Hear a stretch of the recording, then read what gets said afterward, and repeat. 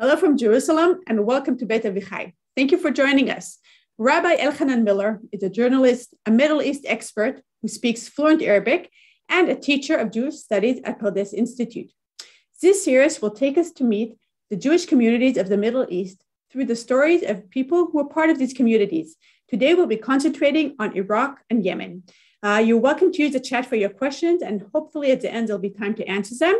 And Elhanan, please lead on. Thank you very much, Tamar, and welcome and greetings to all viewers of the Beit Avichai series. My name is Elhanan Miller, and this series is called The Last Jews of the Arab World. It's a very dramatic and somewhat somber title for this series, but we are living, in fact, in a dramatic and somewhat sad time. 5 years ago, I launched an online initiative called People of the Book, or Ahl al-Kitab in Arabic, where I endeavor to educate Arabic speakers all over the world about Jewish faith and culture and history. I started out with cartoons about Jewish customs like Shabbat, kosher food, clothing, etc. Then I moved on to a series of more in-depth discussions about Jewish faith with a Palestinian-Israeli counterpart named Celia Jawabra. And then 3 years ago, I realized that there was a great thirst among my viewers, many of whom came from countries that used to have Jewish communities and no longer have them, such as Iraq, Yemen, Syria, Egypt, as well as countries that haven't had Jewish communities for almost 1,400 years, like Saudi Arabia or the Gulf states. There was a huge thirst that I identified to know more about the Jews that used to live in the Middle East and North Africa, Arabic-speaking Jews, who inhabited these countries for millennia. So that's what we're going to talk about in this series. 3 meetings, 3 sessions in which we will, through the videos that I took over the last 3 years, try to examine the unique stories of each and every country, of 6 countries, starting today with Iraq and Yemen. So let's begin. The Jewish communities in the Arab world, based on statistics taken from the Jewish Agency website just last year, so they're hopefully quite up to date. How many Jews do you think are left in these countries? Well, let's take a look. In Morocco, just about 2,000 Jews still live, mostly in the city of Casablanca, a smaller community in Marrakesh, and very small communities in Rabat and other cities around Morocco. But Morocco still remains, I would say till this day, the largest Jewish community in the Arabic-speaking world, obviously in North Africa, probably still thriving or relatively thriving thanks to the protection and support of the King of Morocco. The next country that still has a relatively existent or relatively robust Jewish community is Tunisia. Tunisian Jews still live in the island of Djerba, which is mostly inhabited by Kohanim, priests, as well as the capital Tunis, but only about 1,000 Jews remain in that country. When we look at other Arab countries, mostly in what's called the Mashrek or the Levant, the picture we have is much more gloomy, I would say. In Syria, according to an article in Al Monitor from 2021, roughly only about 40 Jews remain, mostly in the large cities of Aleppo and Damascus, as well as the small area or Kurdish area in the north of Qamishli. In Egypt, according to a New York Times article in 2020 that looked into the situation of Jewish communities in that country in light of renovations that the government is doing to synagogues in Egypt, only about 16 Jews remain as of 2020, mostly elderly women. In Yemen, according to Al Monitor again in a separate article from 2021, just 4 Jews remain. We'll talk about the community of Yemen today. And in Iraq, based on a report by France 24, just 4 Jews remain. And even that number is debated. Some people think that only 2 Jews remain in Iraq today. It's interesting to note that in contrast to the existence or to these very low numbers of Jews in the Arabic-speaking world, there are still quite sizable communities in other Muslim countries in the Middle East, in the larger Middle East, that still thrive. Turkey still has 14,500 Jews living, and even Iran, a country which we consider, one of Israel's biggest enemy today in the world, still boasts a Jewish community of nearly 10,000 people. So that's noteworthy and interesting, and we can reflect on that and maybe try to discuss that in the question and answer session at the end of this talk. So today we're going to start, as I said, by discussing two ancient Jewish communities, the community of Iraq and the community of Yemen. So let's start with Iraq. But before that, actually, let's talk about why do I interview Arabic-speaking Jews? What's the point of doing these oral interviews? And so far, from June 2019, so over the past 3 years, I've interviewed over 50, about 52 Jews of all ages, both from their early 20s till Jews in their 90s, some of whom we'll see today. And why do I do this? Why do I interview these Jews, these migrants from the Arabic-speaking world?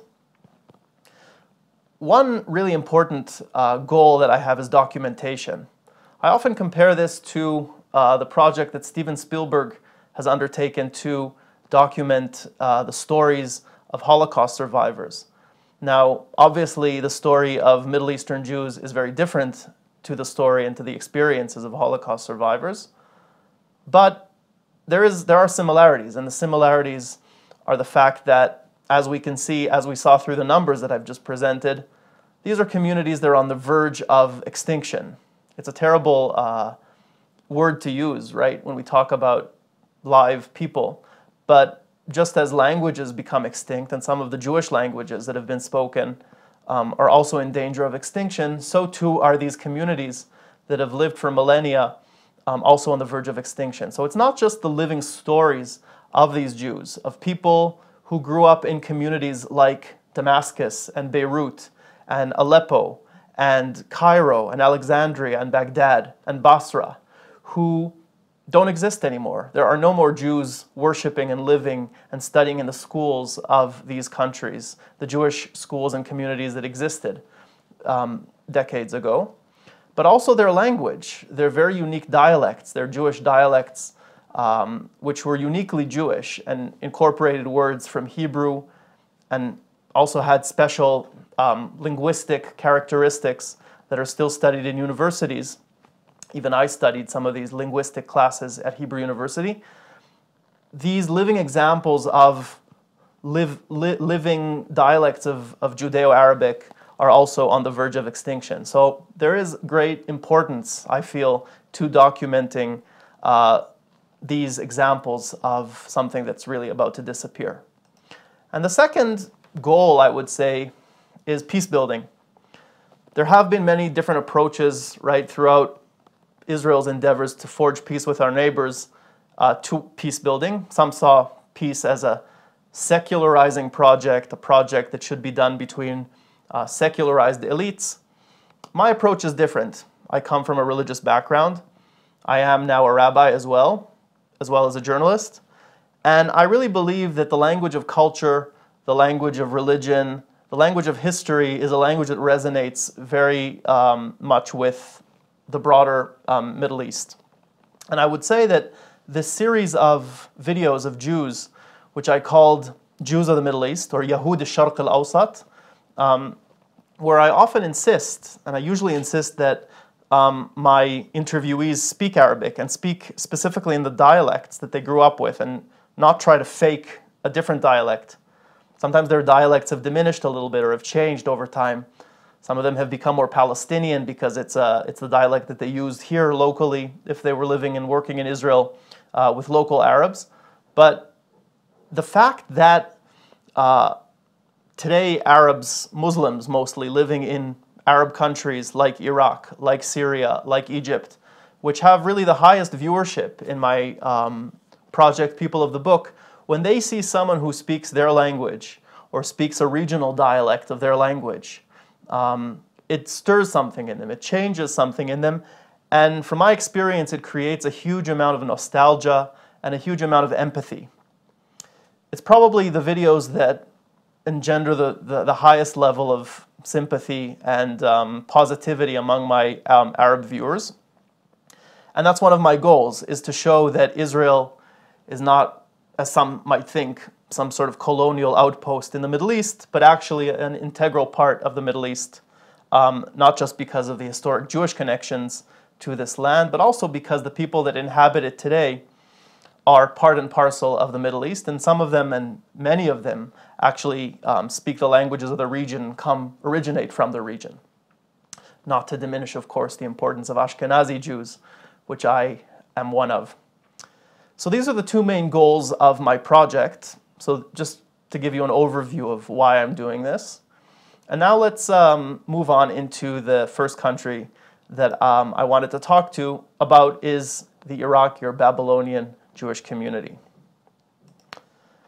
So the Jewish presence in Babylon, Bavel, which is current-day Iraq, dates back 2,600 years to the Babylonian exile by Nebuchadnezzar in the year 586 BCE. And the Jews trace their origins to that exile.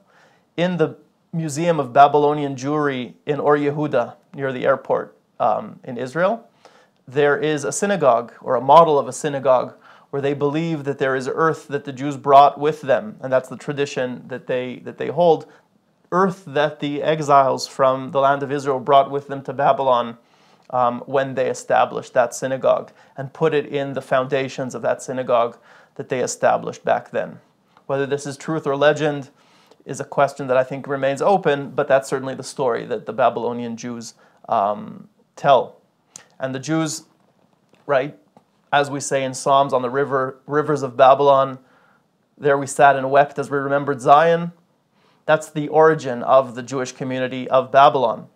Some of them returned with the liberalization and the license that the Persian Empire gave Jews to return to the land of Israel or to Zion, to rebuild the temple, to start building the second temple. But many of the Jews, as we know, remained in Babylon and later established the great centers of Jewish learning, the yeshivot of Babylon.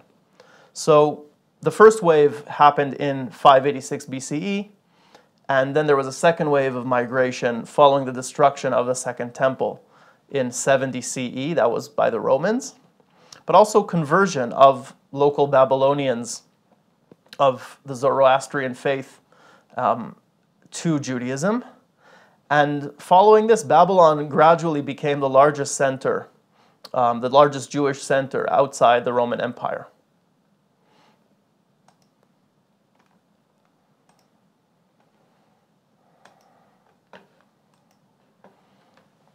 Trying to move on to the next slide.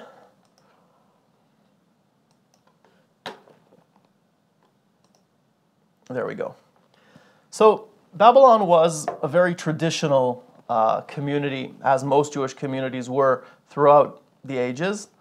But in the 19th century, things started to change a little bit, right? And I've skipped over the Talmudic period, the yeshivot of Sura, Pumbedita, Nehar De'ah, these centers that are known to us, and of course the Gaonic period that followed the Talmudic period, where again, Geonim, or Jewish scholars continue to teach and send responses and respond to Jewish questions. So Babylon, the Babylonian community, remained a very devout and religious community for many, many centuries. But the first European Jewish school, Kiach, Kol Yisrael Chaverim, was opened in Baghdad in 1864. And that was the first sign of secularization or of European influences starting to enter Babylon and starting to enter and try to affect the modernization of Iraqi Jews. But in the first stages of that school, very few students joined because the leaders of the community actually frowned upon those schools and tried to prevent this liberalization. The 1920s were really the heyday of Iraqi Jewry in terms of their integration in the greater Iraqi society. in the 1920 census, this was already when the British controlled Iraq following the crumbling of the Ottoman Empire. Just like the British had a mandate over Palestine following World War I and the crumbling of the Ottoman Empire that dominated or that controlled these lands, so too did Britain control not just what was then called Palestine and Transjordan, which would become the Hashemite Kingdom of Jordan, but also Iraq into the 1920s and 30s. So in that census conducted by the British in 1920, close to 90,000 Jews were counted, 87,488 Jews. 5 seats were given to them in parliament, and a Jewish finance minister, Sasson Hezkel, was appointed and served from 1920 to 1923. And this is still something that many Iraqi Muslims remember when they remember sort of the Jewish presence in Iraq.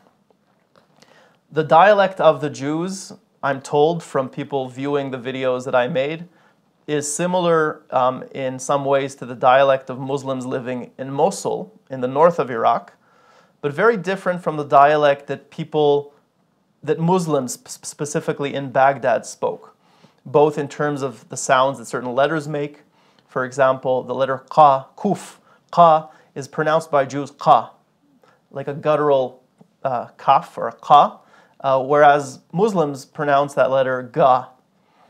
And a lot of words that the Jews use are different than the words that their Christian and Muslim neighbors in Baghdad used. And these groups lived such secluded lives for so many centuries that over time, each one of these 3 religions, Jews, Muslims, and Christians, developed their own unique dialects within the city of Baghdad, which is a fascinating linguistic phenomenon, which I studied in university. But often today when Muslim Iraqis will hear my interviewees, the Jews from Baghdad who speak Judeo-Arabic or the Babylonian Jewish dialect, they'll often say, are these people from Mosul? Are they from the north? They're not from the north, they're from Baghdad, but their dialect resembles the Muslim dialect of northern Iraq or of Mosul. So that was the peak of Jewish success or integration, was in the 1920s. But then in the 1930s, things started going awry for the Jews of Iraq. And this is what I call the downturn. And in each and every one of the countries that we'll examine in this series, there will always be a peak, and then at some point there'll be a downturn. So the British mandate over Iraq ended officially in 1932. An Iraqi government was appointed, but then fascism started infiltrating the country through German propaganda, which of course intensified when the Nazis came to power in Germany in 1933. And there were radio broadcasts that used to broadcast anti-Jewish and anti-British propaganda. So this anti-Semitic trend in the 30s went hand in hand with anti-British sentiment propagated by the pro-Nazi politician Rashid Ali al-Kilani, who took power in a military coup on April 1st, 1941, overthrowing the pro-British Iraqi government that existed before that. And everything really changed dramatically for the Jews with this revolt of Ali al-Kilani. And soon after his ascent to power in April 1941, Jews suffered the worst pogrom in recent history that they record, which is known as the Farhud.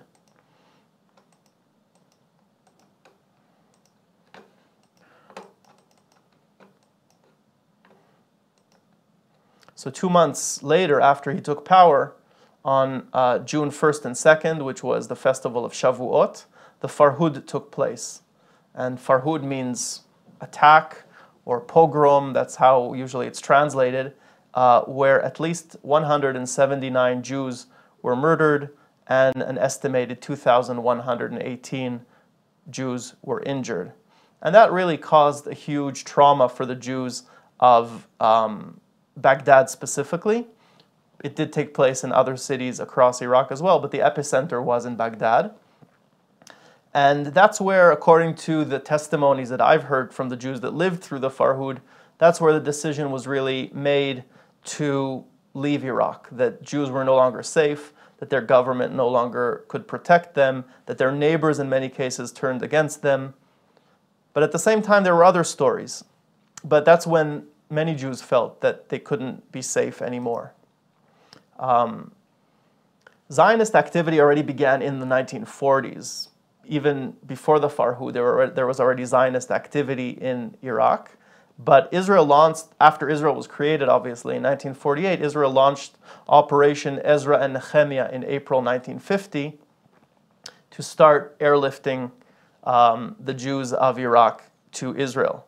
And by 1952, more than 120,000 Jews migrated to Israel, and only a few thousand from a very large community, right, of over 120,000, a very, very large community, only a few thousand Jews remained after 1952.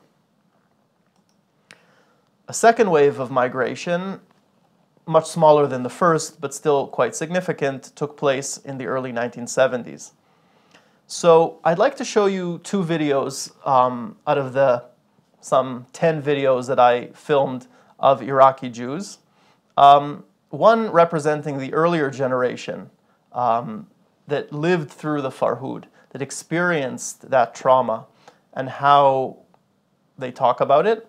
And the second of someone who is one generation younger and how he talks about his experience.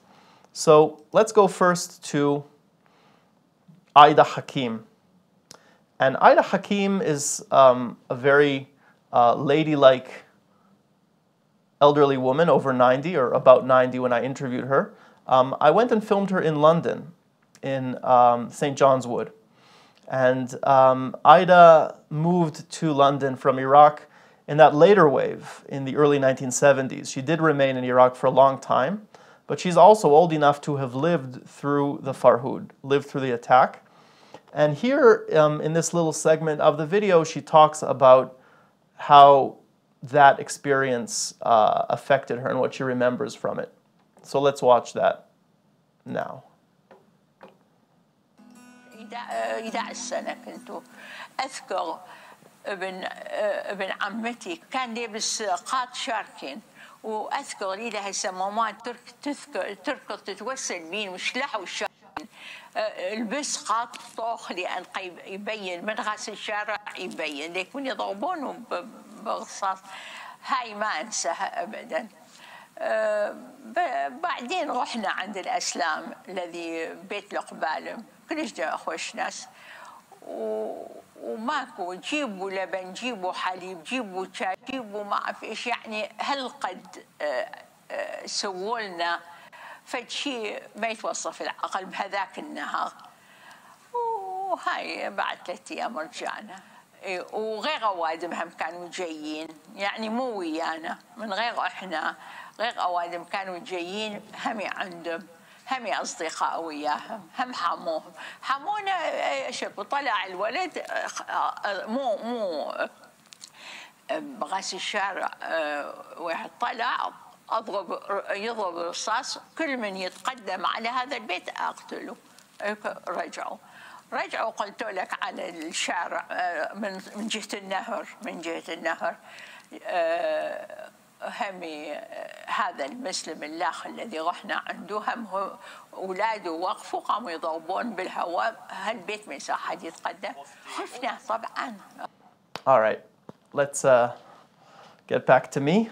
I apologize, the subtitles don't exactly fit what Aida's been saying, so I'll just sort of translate quickly what Aida was telling us.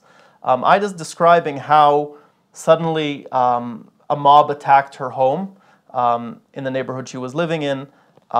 They started shooting in the air and intimidating her family, but there were also neighbors there who protected her family and wouldn't let them be harmed, and actually threatened the attackers and told them to stay away. So they moved to another neighbor's house, and for 3 days they remained there until they could come back. So Ida remembers this event as a very traumatic event for her family, but at the same time also has very fond memories and very warm memories of the people that saved her. The subtitles that you did see come from the beginning of this video, where I ask Ida whether she misses something about Iraq, whether she's nostalgic about anything. And often people who I interview say they are very nostalgic for certain things. Ida says, no, I threw away the key when I left and I never looked back. Interestingly, she did live in Iraq for another 30 years after the Farhud. So the Farhud, which took place, as I said, in 1941, she stayed in Iraq until 1971 or 72. So she did stay for another 30 years. Really under Saddam Hussein is when things really got bad for the Jews of Iraq. Saddam Hussein, who came to power in the late 1960s, really started, or I think actually in the late 1970s, but even before then things got quite bad for the Jews of Iraq with the rise of the Ba'ath movement, the pan-nationalist movement that existed both, or pan-Arab movement that existed both in Syria and in Iraq. Under Arab nationalism, Jews fared much worse than under British colonialism or the protectorate of the empires, where there was much more pluralism for the Jews. So now let's move on to the second video. Let's go back. There we go. And this is Khadr, or David Bassoon. David Bassoon is someone who I filmed in the Babylonian Jewish Museum, or the Museum of Babylonian Jewry, which I mentioned earlier in Or Yehuda. It's a beautiful museum.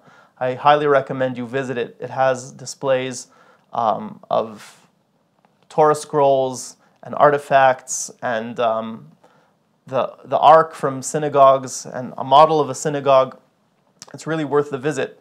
So that's where I found Khadr David Bassoon, who's an engineer, and he is the head of the Association of Iraqi Academics in Israel.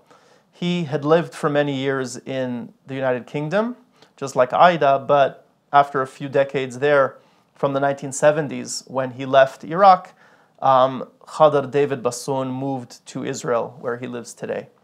So hopefully here the subtitles will fit the text or the words that he says, and if not, I'll translate for you.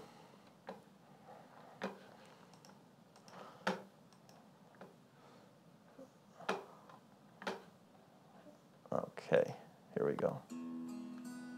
أنا اسمي أصلاً ما يبين يهودي لأنه خضر سليم بطون، لكن في الأسبوع الأول اللي أنا بالجامعة بكلية الهندسة قررت أنه يعني الكل يجب أنه يعرف أنه يهودي. ما أردت أنه أسوي صداقة بدون ما يعرفون أني يهودي.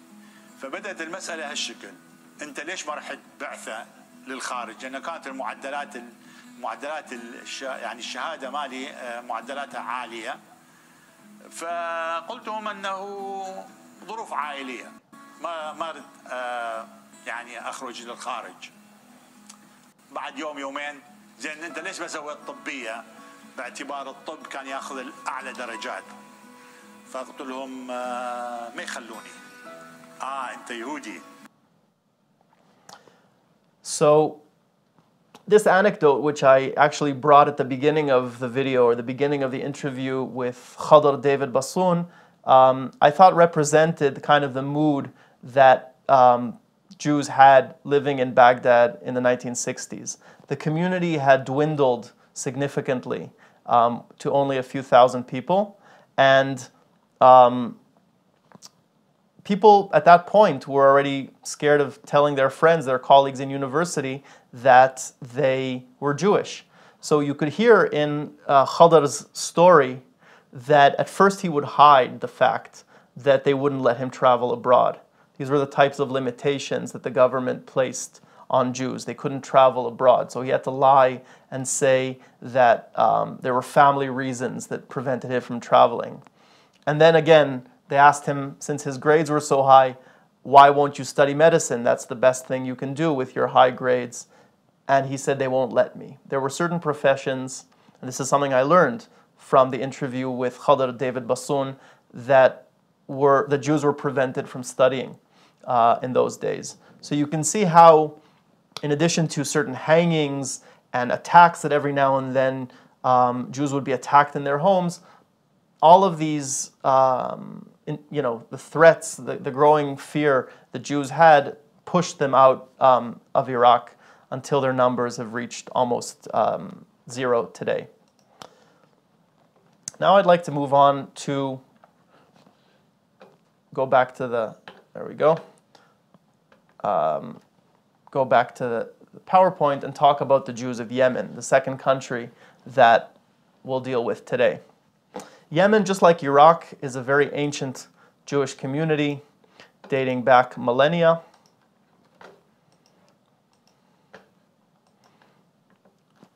There we go. So the origins of the Jewish community in Yemen are unclear. There's a lot of legend that surrounds the beginnings of that community. Most dated to the years preceding the Babylonian exile, so a few years before 586 BCE. That date we saw with the Iraqi Jews. But some dated back to King Solomon, or some even earlier than that. That, of course, has no real historic basis.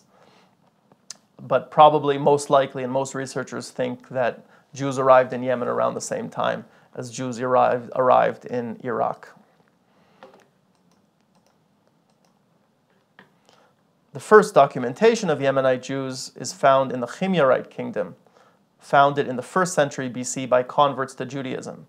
A lot of people trace the origins of the Jewish community in Yemen to a conversion, a mass conversion led by the king of one of the regions in Yemen, Himyar, which was an old kingdom that existed in the 1st century BCE. And perhaps the core of some of the Jewish community began with converts to Judaism in that time. And that at least is the first documentation of Jews that we have. Throughout the Middle Ages, as we know, Jews faced persecution by certain Muslim dynasties. And they expressed that distress in correspondence that they had with Moses Maimonides, who at that time lived in Egypt and was a prominent scholar and leader of the community. And we know of this correspondence between the Jews of Yemen and Moses Maimonides, in which he tries to encourage them and cheer them up and tell them that even in some cases, although they were forced to convert to Islam under the oppression of some of these dynasties, they still are considered Jews if they moved back to Judaism. They're not heretics, as one rabbi claimed, one local rabbi in Yemen claimed to the Jews who had converted to Islam. So we have Igeret Teiman, the famous letter of Yemen. We have Igeret Hashmad, right, known as Igeret Hashmad, the letter of conversion or forced conversion that Maimonides wrote to the Jews of Yemen in order to encourage them. So this dates back to the 12th century. Jumping forward again, hundreds of years to the 20th century, to the end of the 19th century, the first Yemenite aliyah of 150 Jews took place in 1881 and was called E'ele Tamar. That's a quote from Song of Songs. And it preceded the first aliyah that we know from Eastern Europe, right, from Romania and Ukraine, the aliyah of Bilu, Ha'aliyah Rishona. So we know that these very early Yemenite communities lived near the Kinneret, right, and near the village or the community of Kinneret, and actually came here as in what we could call, a pre-Zionist Zionism, right, that predated even the first official Zionist aliyah, the first aliyah from Europe. Like in Iraq, things were looking good or relatively good for a few hundred years. The Yemenite Jews were living in relative peace with their Muslim neighbors but again, there was a downturn. And following the UN partition plan vote of 1947, or the vote over partition in November 1947, 29th of November. So 3 days later, on December 2nd, a pogrom took place against the Jews of Aden, which was a British protectorate, right? It was sort of a British enclave inside Yemen, where some 80 Jews were killed and dozens were injured. And this is, of course, the case in many, many Arab countries, where attacks took place immediately after the partition vote, that fateful vote that recognized the establishment of a Jewish state alongside an Arab state in Mandate Palestine. So there was a lot of violence that took place immediately after that. And of course, here in the land, the first part of the War of Independence broke out. And in the UN, Arab delegates, of course, warned in the days and weeks leading up to the vote. The Iraqi ambassador, for example, all warned the UN against supporting partition because they argued quite explicitly that this would lead to attacks against local Jews in Arab countries and would lead to anti-Semitism, and that, in fact, as we saw, is really actually what happened. All Yemenite Jews, almost, who lived through this period fondly remember the Yemenite ruler who protected the Jews, Imam Yahya. And some of the older interviewees I have recall that their parents lived under sort of the golden age of Imam Yahya until he was assassinated on February 17th, 1948. Unrelated to any Jewish question, it was an internal struggle between different factions within Yemen. But following that assassination, Jews were arrested and attacked as part of the revolution that ensued following the assassination, and that's when things really started getting bad for Jews. And one of my star interviewees from Yemen is a man called Mordechai Yitzhari, which we will talk about in a second. But just to mention the statistics or some numbers about the Jewish community. So before the establishment of Israel, some 35,000 Jews, which constituted 40% of the community, lived already in Mandate Palestine. This is even before the establishment of Israel, because as we said, there were waves of immigrants that came before. Israel, when it was founded, soon after, initiated Operation Magic Carpet, known in Hebrew as Al-Kanfei Nesharim, or On the Wings of Eagles, in which 50,000 Jews migrated to Israel from Yemen, 35,000 of which within a 5-month, a very short time span, 5 months between July and November 1949. So by the time, in 1949, by the time this operation ended, Yemen had very, very few Jews, maybe a few thousand. And now we will go to Mordechai Yitzhari. Here I think we need to switch to the YouTube so we can get the subtitles right. So Mordechai Yitzhari, as you saw, was born in 1930, and he was a teenager when the Imam Yahya was assassinated, and he tells me from his home in Rosh Ha'ain, which he was one of the founders of, the Yemenite city, again near the airport in the center of Israel. He lives in a street called Yitzhari Street, right, named after his family. And Mordechai Yitzhari, one of the elders of the community, the Yemenite community in Israel, who wrote many books of poetry, liturgy, who still speaks fluent Arabic, both literary Arabic and the Yemenite dialect that the Jews spoke. Mordechai Yitzhari tells me about his experiences and those of his father as an opposition member during the revolution against the Imam. يصير في الليل وفي الشوارع يضحن وبعدين كان سلاح عندنا بسرقوا واخذوا السلاح اصحاب ابويا وخلوه عندنا في البيت كبروا في البيت سلاح علماني مضبوط سلاح علماني وغالي كثير 500 ريال كان البندق واحده 500 ريال وكان عندنا في البيت كان المونة يعني الرصاص والبنادق خبوهم في الجدر، فتحوا الجدر، بعدين ما وجدونش. لما ابويا عرفوا عليه حكم عليه، ارسلوه عسكري، ما وجد ابي هرب مسكوني انا رهينه، ذلك ابن عربه رهينه حتى يوصل والدي. في اليمن الامام بحسب نفسه كل المشايخ يجيبوا ولدهم وولده رهينه يعني. وابويا قال لي اسمع يا ابني، انا اذا كانوا يمسكوني ياخذوني يمي على والله ما كيف يقع، واما انت ياخذوك يحبسوك ما يفعلوك ولا حاجه. بعد جو لي في الليل وقلت لهم انا وعلمني اقول انا منفرد عن والدي. لما مسكوني يقول لا تشتوا مني، انا منفرد عنهم قبل سنتين. بعدين اجوا في الليل وجدوني عند امي في البيت، دخلوني في الحبس، جلست في الحبس. بعدين كنت ما حبس لي النائب هو النائب الحسن، كتبت الامام احمد اني ذكرت يوم جلال انا امير المؤمنين الناصر لدين الله رب العالمين احمد بن يحيى محمد حميد الدين نصره الله امين.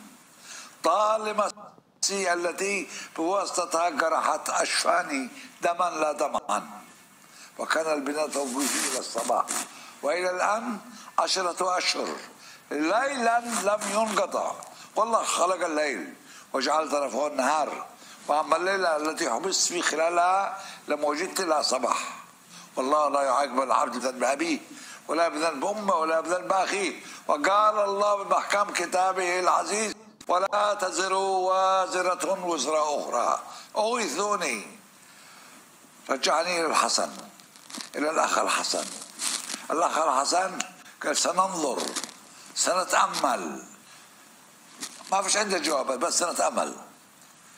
بعدين رجعنا للامام، الامام رجعني لابو طالب، وابو طالب كتب لهم قال طال مساله حفصه بن الظاهري، طال مساله حفصه، اذا رايتم اخذ الكفل في حسن السيره وعدم عوده الى ما حبس لاجله فلكم الامر، فقد طال مكثه محبوسا. ابو طالب هو الذي عاوني ودخلني. وبعدين انا اطلقوني هيك، وكان لازم الحسن يختم. الحسن ما كان موجود، كان في تعز. رحنا وخرجنا، طلعت على البابور يلا فلسطين. So that's the fantastic story of Mordechai Tzhari telling me about how he spent 10 months of jail time for hiding weapons and for apparently participating in this revolution. But what's really remarkable about Mordechai Tzhari's story is his command of literary Arabic, to be able to write a letter to the ruler in such flowery literary Arabic and quote by memory from the Quran. So that shows that some Jews living in Yemen at the time had very good command of Arabic, had studied Quran, and knew to quote that from memory. And it's really still very impressive to see a Jew over 90 years old remembering by heart the letter that he wrote 70 years ago, more than 70 years ago. So a very rare person, Mordechai Tzhari, and I hope he continues to have a long and happy life. He's quite old today. The last video I'd like to share with you today, before we move on to some questions and answers from you, is with a man called Yusuf Hamdi. Yusuf Hamdi is one of the last Jews to have left Yemen just 2 years ago. And Yusuf Hamdi lived a very difficult life in recent years. He lived in a community outside of Sana'a, in the area of Saada, which was taken over by this radical group of rebels, the Houthi rebels, who are Shiite Muslims loyal to the Iranian regime. And the Houthi rebels attacked Jews, persecuted Jews, and forced them to actually leave the communities where they'd lived for hundreds of years and take refuge in a compound given to them by the leader of Yemen before the revolution, the president of Yemen, Ali Abdullah Saleh. And even during the revolution, their lives were still threatened. As a journalist with the Times of Israel, I actually attended the Shiva of one of the Jews that left that compound in 2014 or 15 and was unfortunately stabbed to death by a Muslim radical. So life for the Jews of Yemen continued to be very, very dangerous during the Arab Spring, right, which began in Yemen in 2012, and well into the war that now is taking place between the Houthi rebels and the government, the official government of Yemen, with involvement of regional powers like Saudi Arabia and the United Arab Emirates. It's become a very, very dangerous place for all Yemenites, and including Jews. So the ruler of Abu Dhabi has agreed to host the family of one of the last families to leave Yemen, Yusuf Hamdi's family, a man in his 40s with a few young children. And I met Yusuf Hamdi about 2 months ago in the Emirate of Abu Dhabi, the capital of the United Arab Emirates, where he told me a little bit about the life of Jews in recent years and how they continued to teach their children Hebrew and continue to keep Jewish rituals, including prayer, and eat kosher food until the very last moment. And today there's less than 10 Jews left in Yemen. Yusuf Hamdi is no longer there. But this is the interview that I conducted with him just 2 months ago in Abu Dhabi.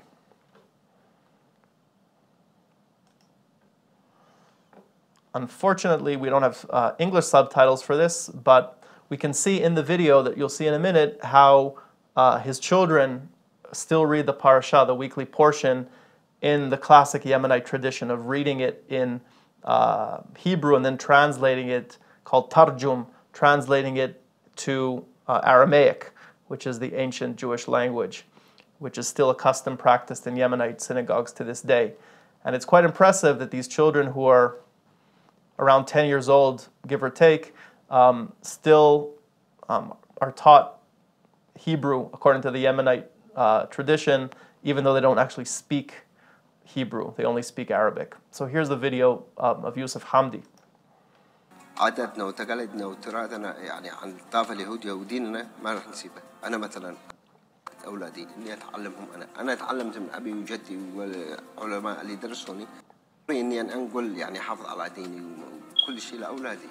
هذا الشيء الحمد لله ابني يدرس ويقرأ وكل شيء الحمد لله ما في. تصور أث بني إسرائيل بيكحوا الأخو من زال الزوخ كثيف لمؤير لها على ثنين توميد وعد تفكرت بني إسرائيل ويستبن لخ مش عزيزة دخيا كثيشو الأنهار. اللغة المحكية في البيت كانت العربية اليمنية؟ أيوة الحمد لله العربية اليمنية. والعبرية إمتى تبدأوا تتعلم؟ لا العبرية أكيد من الطفل لما يكون صغير نبدأ نعلمه ألف باء. هذا الشيء معروف عندنا يهود اليمن، يعني يسموا هذا بالمكان يعني بالحيدر، نعلمهم في المكان يعني ندرسهم يعني خلاص يعرفوا العبري، لغة العبري الفصحى احنا ندرسها باليمن، مش يعني أي لغة يعني مثل ما عندك العربي الفصحى عندنا احنا يهود اليمن اللغة العبرية الفصحى لأن ننطقها بالعين بالحاء بالواو اللي ضمه وكسره نفس العربي So that's Yusuf Hamdi trying to explain to, the Arab viewers, including viewers from Yemen, that literary Hebrew or official classical Hebrew exists just like Fusha or literary Arabic exists for Arabs, as distinct from the dialect that many Arabs speak. So this is the last video that I wanted to share with you today. To summarize, we spoke today about two ancient Jewish communities that have now become almost extinct, both in Iraq and in Yemen, communities that have existed probably from around the time of the first exile, the Babylonian exile, 586 BCE. So over 2,500 years of Jewish life are now on the verge of extinction. Less than 10 Jews live in Yemen, less than 10 Jews, probably 4 or 5 Jews live in Iraq.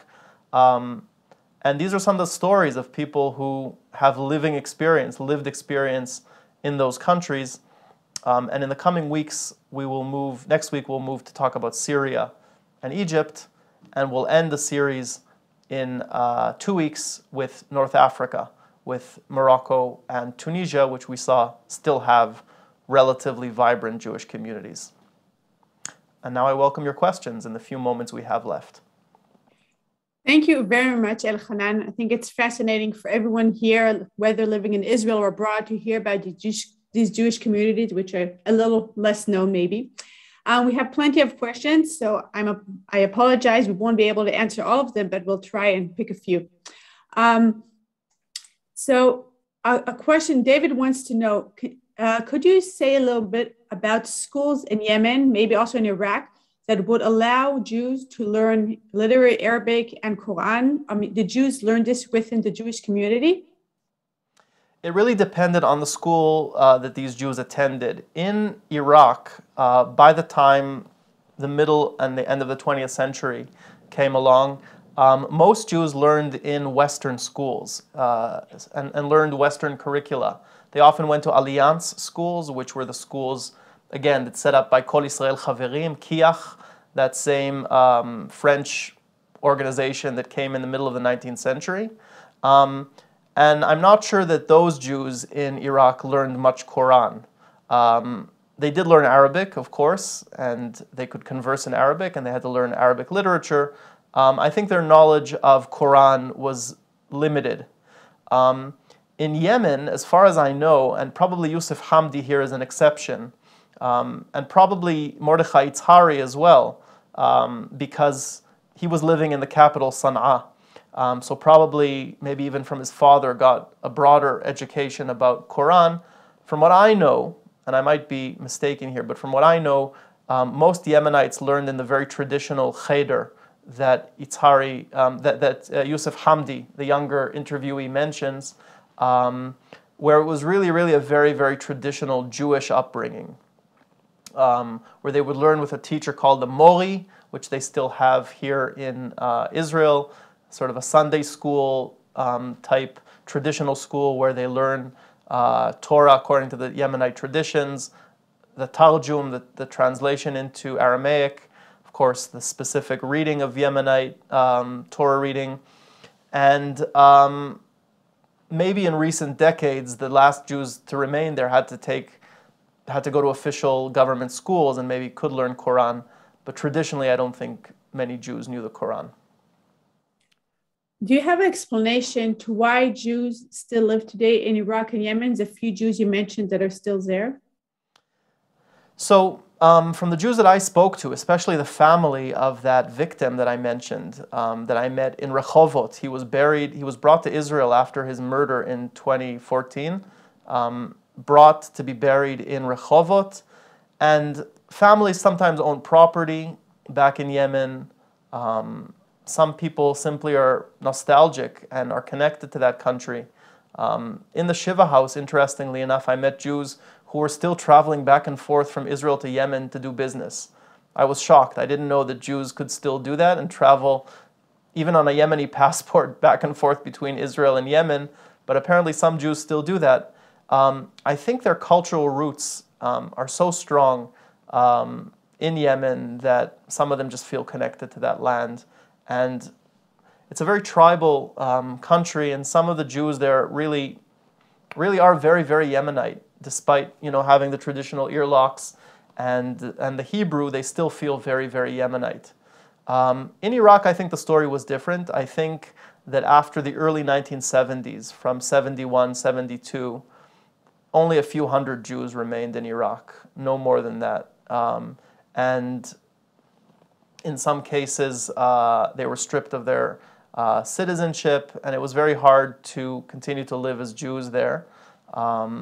And the few that stayed were probably highly secularized, sometimes communist, or people who identified with the Iraqi state, but those were really few and far between. Anybody who really cared about Judaism or Jewish education left Iraq by the early 70s.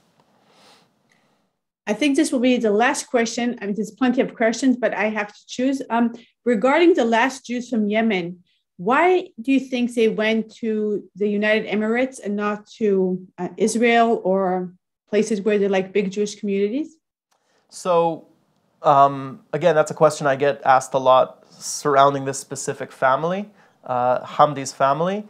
And it's interesting because Yusuf Hamdi himself did study in Israel in a yeshiva for a time, years ago.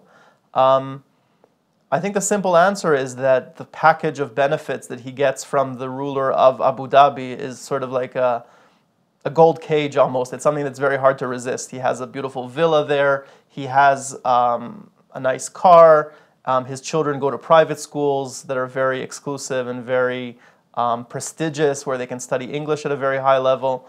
So there are a lot of benefits there, and he's still trying. He just got a Sefer Torah, I think, this week in Abu Dhabi, where he can start reading and having services. Most Jews, I should say, that left Yemen did come either to Israel or to very Orthodox Jewish communities in the United States and in the UK. There's a struggle, which I won't go into now, between the Satmar community, the very ultra-Orthodox Hasidic Satmar community that tried to draw in Yemenite Jews to its community in order for them to preserve their very Orthodox traditions and kind of pull them away from Zionism, where there's this risk of secularization, and of course the Jewish Agency and the Israeli establishment, which obviously tries to bring Jews here. And some families are even split between those two communities. Yusuf Hamdi chose, for whatever reasons, to go to the Emirates for now. I'm not sure that's where he's going to spend the rest of his years. I think it's a temporary place, but that's just my thinking. Just before we end, I want to remind everyone that you have a website, right? Your project, it's called People of the Book. So if people are interested, you can also visit Elhanan's website. And a few people have been asking also about these lectures. They'll be posted on our website in the next few days. So if you missed anything, you can make up. So that's in response to the questions. Thank you, everyone, for joining us. And we'll be here next year with Elhanan to continue to meet other Jewish communities of the Middle East. Thank you very much.